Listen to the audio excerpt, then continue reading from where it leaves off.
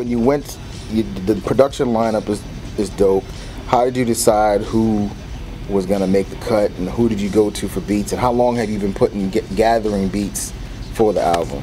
The process, funny enough, is I feel like it started real slow. Yeah. You know, I think everybody was kind of doing what they were doing, you know, production-wise, working on projects, or just, you know, being creative and making records, and we really had to go in with some direction. Like, we want hard shit. Like, don't give us what you think we want or what you think, you know, we're gonna do, because this is what we're gonna do.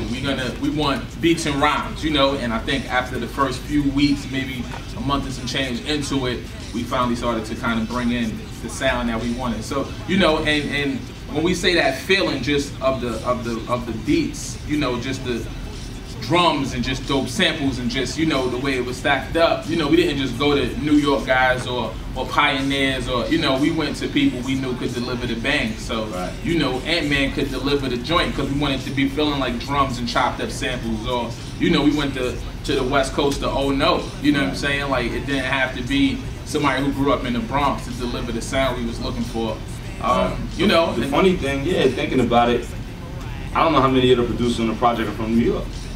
I think the only ones who might be the closest from New York is Illmind, being from Jersey, and obviously Cream is Texas, but he's been in Brooklyn for 20, 30 years now. But I mean, Oh No is from LA, Black Milk is from Detroit, Ant-Man and Jalil is from Philly.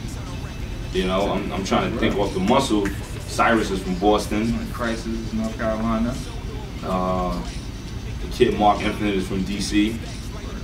That's a testament to New York producers. At the end of the day, you know what I mean?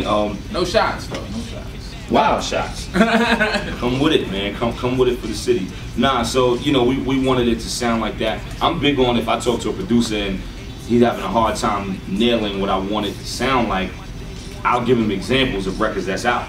So I started telling people, yo, Nas, Thief's theme, Nas, Made You Look. Like, I started telling people those beats. I was like, yo, those two beats in particular, keep that in mind when you whip this stuff up. And it was like, oh, okay, I got you. Boom. You know, with the Jalil joint. Yeah, with the Jalil joint, I literally just called him and was like, yo, I need something. I think, matter of fact, he had the Young Chris joint out. I forgot the name of it, but it's a Young Chris record he got out. And I was like, yo, that shit you just did for Chris is stupid. And he said, oh, you want one of those? I was like, yeah, please. He's like, all right, give me till the end of the night, I got you. And then the next morning, I woke up and there was an email in there. I was like, oh, there it is. One shot, there it is, you know what I mean? But Jalil always do that, though. He know what he doing times 10, so I don't worry when it comes to that guy. Yeah, he's crazy.